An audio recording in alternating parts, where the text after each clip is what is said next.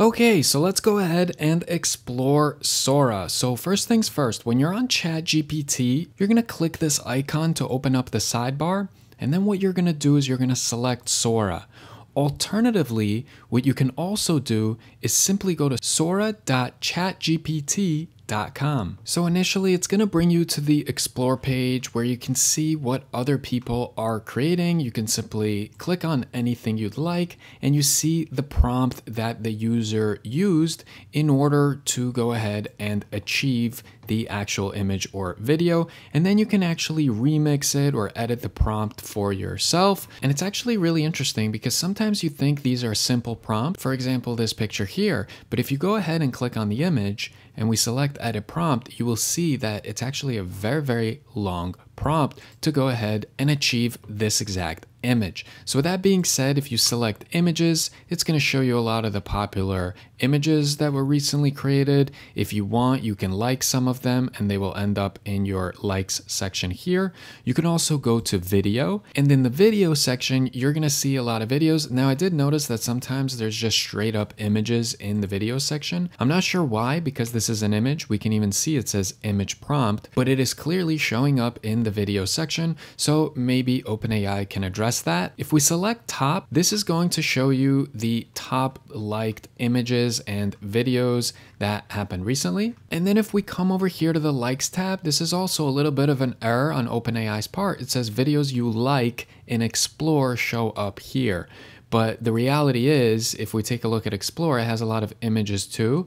And if I just like an image, then if I go to likes, it'll appear there. So I don't know why it says videos that you like when images that we like appear there too. But I digress. Let's go ahead and create something. So I want to explain these options here. So let me explain the options here. So one thing we can do is actually upload an image from the device and then ask it to remix it somehow or give it some sort of guidance. We can also tweak this, and instead of image, we can ask for a video.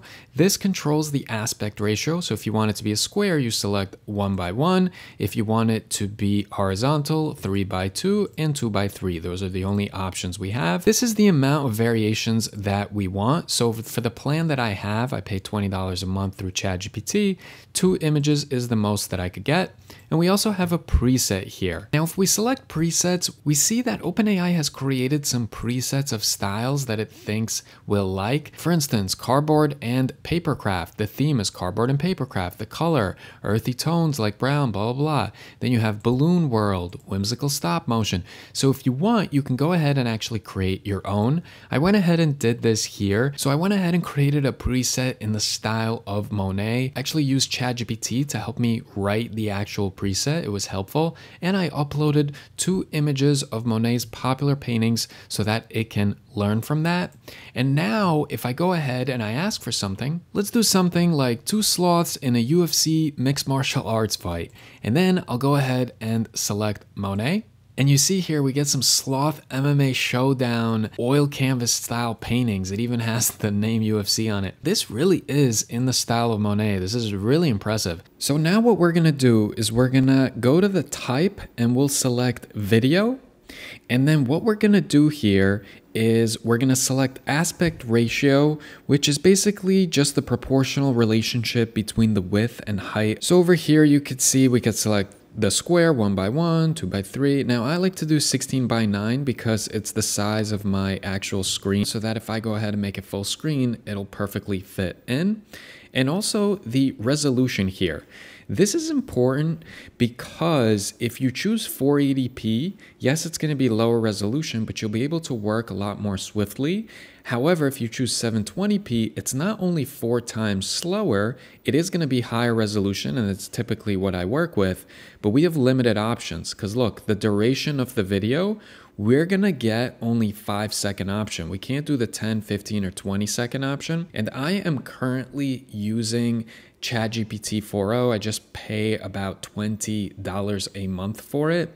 And you'll also see that the variations, we only get up to 2 videos, not 4 videos.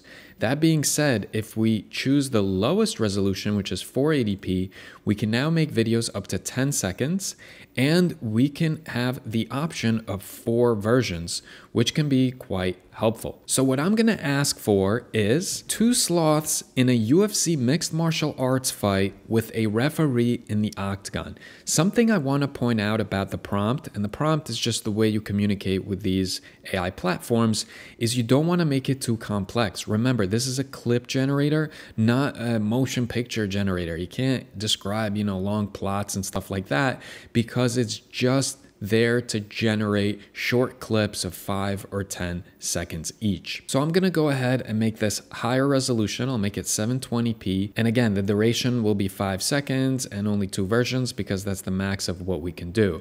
Now, if I want, I can go ahead and select a preset, but I don't want it to be Monet or Cardboard and Paper Craft, Balloon World, or anything like that. I'm gonna leave it as none. And we can also add an actual image here that it will turn into a video. We'll do that in a moment. But for now, let's just see what it does with this prompt here and these settings. I'll send it through. So this is super impressive. I'm like blown away by the capabilities of Sora. This is exactly what I wanted. 2 sloths basically wrestling each other in a UFC octagon.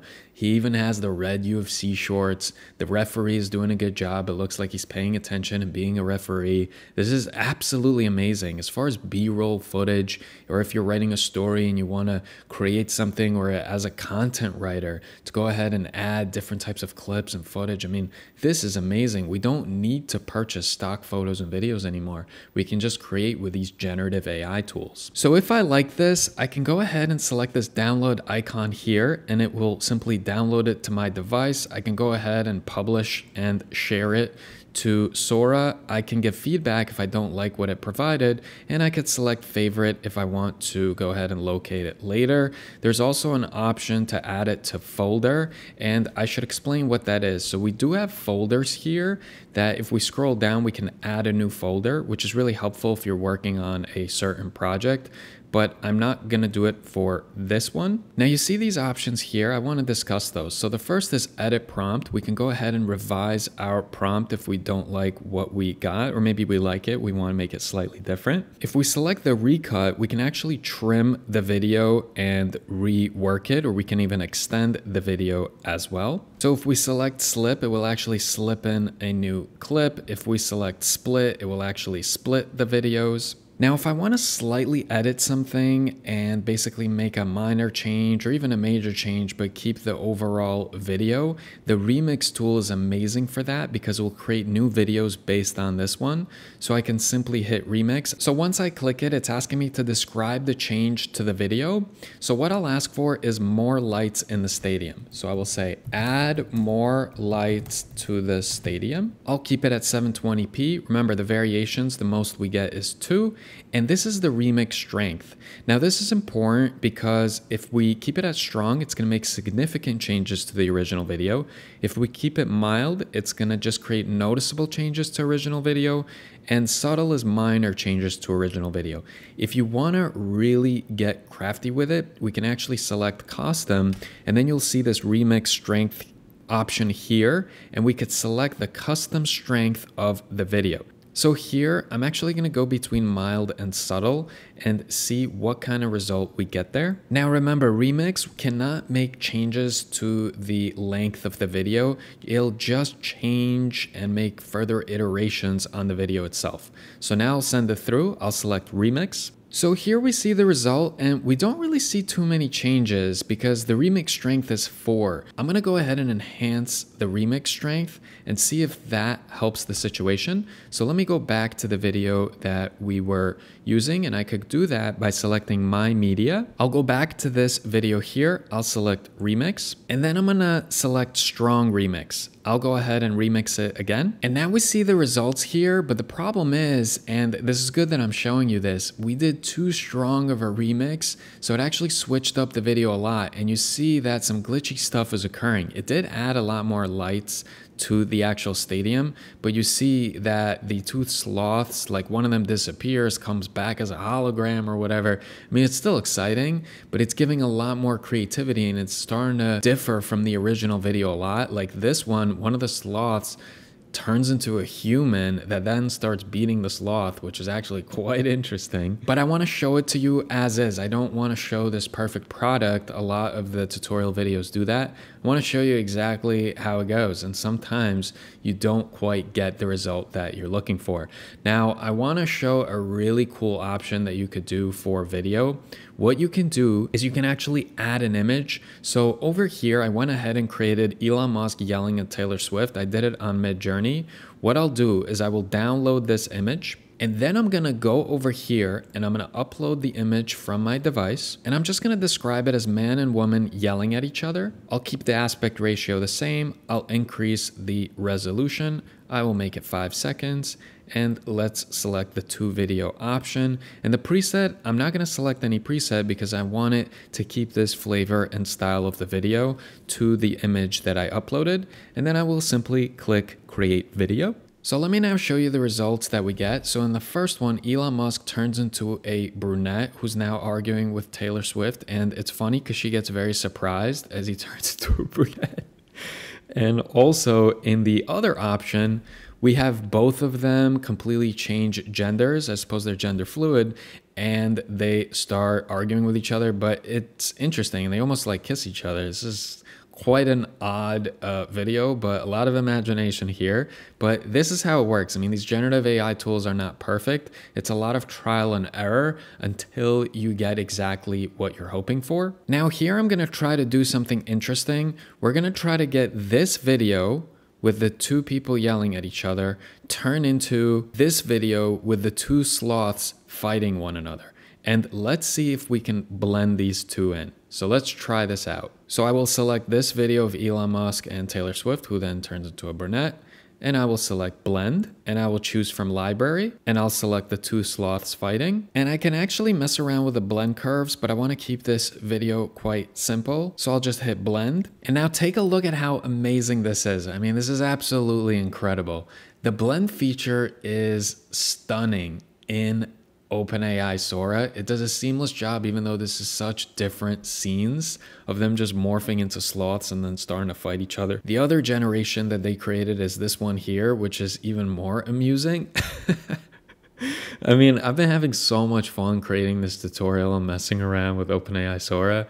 It's quite an entertaining tool. Now there is a loop option here, and this is a way that you can make this be an endless loop happening over and over again. So something that I want to do is cut the video short here because I want to see if people are interested in this tutorial. And if you are, let me know if you'd like for me to make a much more detailed video where I'll also describe how to create storyboards, how to do different types of blends, and really showcase the full power of OpenAI Sora. Let me know if you wish for me to create a tutorial on that. I appreciate all of you for tuning in to this video in its entirety, and hopefully I'll see some of you in the next one.